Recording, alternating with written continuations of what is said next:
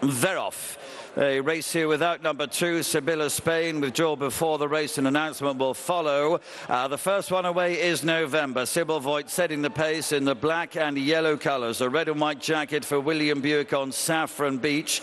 Runs in second place. Then the black and orange colours, Mikel Barcelona on the best turned out winner, Canella.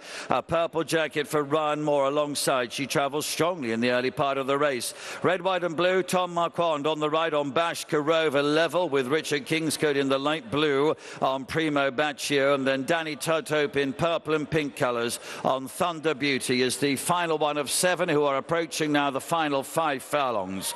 Striding along by 2 lengths, November out in front here. Right in a slipstream is Saffron Beach. Then off towards the left with an orange cap is Canella, races alongside Mother Earth. Bash Karova's on the right, red and white jacket, a blue cap. Level with her in light blue is Primo Baccio. Thunder Beauty is the back marker. They are approaching the final 3 furlongs. November continues to be out in front. Saffron Beach has now moved to try and challenge her. 2 lengths behind these to Canella in company with Mother Earth. Bash Karova struggling at the back of the field at the moment, as now Saffron Beach and William Buick have gone through to the lead and go on by a length and a half. November running in second position. Mother Earth behind these. Then Canella, Thunder Beauty coming from the back of the field also. But Saffron Beach is clear by 3 lengths. She's giving weight away to all of her rivals, and she's won in magnificent style. Saffron Beach easily to Thunder Beauty, Premier Batch in November, and behind those was Bash Karova.